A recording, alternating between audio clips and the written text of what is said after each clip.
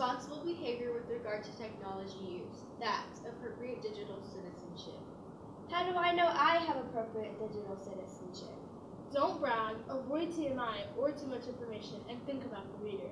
Also, change all settings to private, keep relationship details to yourself, and don't be sneaky. Before you send a message or post anything, ask yourself these questions. Is it going to cause drama? Could it get me or someone else in trouble? Will it affect my future? Remember, colleges and careers see everything. Anything you post leaves behind a digital footprint. Everything you share can impact people. What digital footprint are you leaving behind?